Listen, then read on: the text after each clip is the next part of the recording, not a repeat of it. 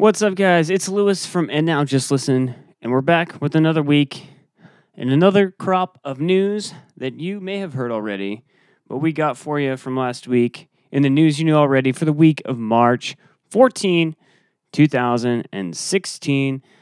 Let's kick it off.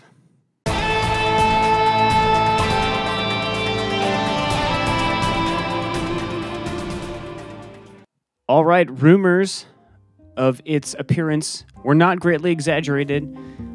The folks over at Blizzard have announced a new expansion for Hearthstone. It's going to be another crop of brand new cards. It seems that this is going to be a Cthulhu-inspired, Lovecraftian-inspired crop of cards. There are going to be 134 new cards. It's quite a lot. Some new legendaries, some new mechanics, I'm sure. Nick is more the expert on Hearthstone, so we'll get him on the podcast to kind of give us a lowdown on the nitty-gritty of this. But the gist is, a lot of new cards are coming out. There won't be any single-player stuff attached to this one.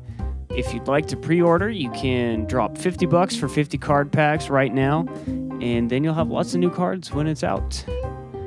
So yeah, new Hearthstone cards coming. We had a good idea that this was coming, but now it's confirmed. So get ready for some Hearthstone action. There's a link in the description to the official Blizzard announcement. And like I said, we'll have more details about Hearthstone from the expert himself, Nick, on our podcast. All right, something that I can speak to a little bit better myself. There was a Street Fighter update this week. So the March update content was revealed with no release date yet. First things first, we got to look at Alex. He looks pretty cool. He's got a grappling style, I guess. Justin says not very grapply. We'll have to wait and see how he plays once he's out all the way. But the moveset and specials are all listed on the blog post, which you also can catch in the description below. In addition, they announced the features that will be added to the game aside from the new character, which includes the challenge mode, which will help new players learn how to play this game. So that's something that has been highly criticized for not being in the game at launch, and that the game is not very friendly for new players. So hopefully that will help out quite a bit. In addition, let's look through these notes. The in-game shop will become available, so you can spend your hard-earned fight money on Alex, as well as the story costumes, and more stuff I'm sure will be added as time goes on to the store.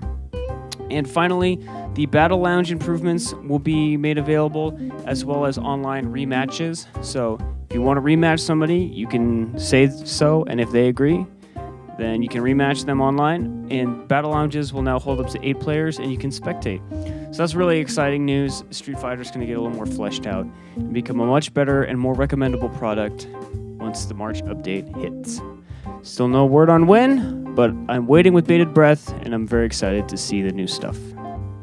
Last but not least, the folks over at Psyonix this week teased, along with the upcoming March Madness, a new Rocket League basketball mode, which is apparently in the works. So if you're a big fan of Rocket League soccer, get ready for basketball.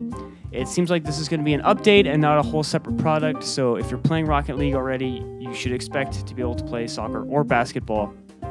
And I think this is really awesome. It sounds insane and great, and everything about Rocket League is just the best. So if you're a big Rocket League player, you have more to look forward to, and the support that they've given this game post-launch has been amazing, and big ups to the folks over at Psyonix. Keep doing what you're doing awesome, and go play some soccer and get ready for some basketball.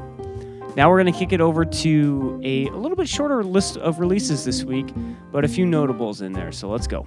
Alrighty, our list of releases for this week includes EA Sports UFC 2 on Xbox One and PS4, which will be coming out on March 15th. Marvel Battlegrounds is coming to the Xbox One, 360, PS4, PS3, Wii U, and PC on March 15th.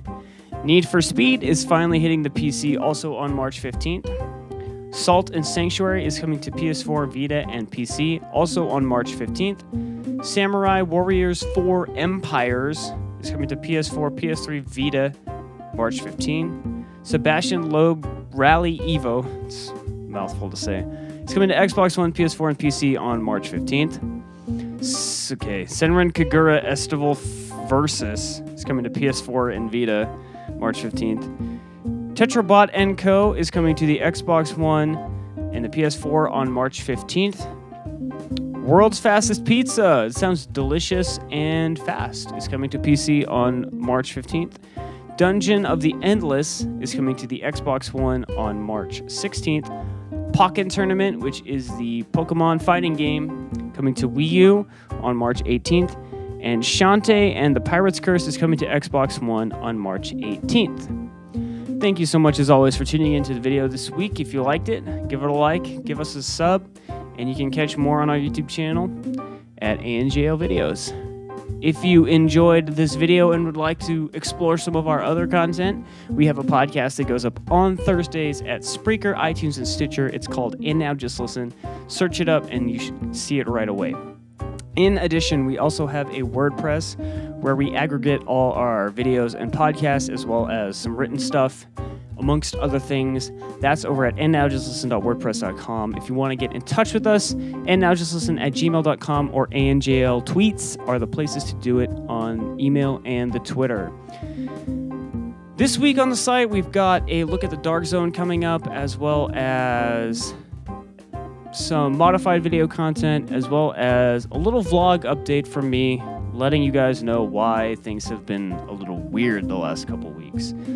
I feel like I've been very MIA, and the stuff has just been coming out with little to no fanfare or promotion on any of our social media. So I'm going to let you guys know what's been going on with me and why, as the editor of videos and everything, stuff has been a little bit more, I don't know, it's just been a strange couple weeks, and so let everybody know what's going on, and appreciate your support. Thanks so much for sticking with us, and we hope to see you back next week on our podcast. Hit us up on Twitter, and I'll see you guys next week for more news. Bye.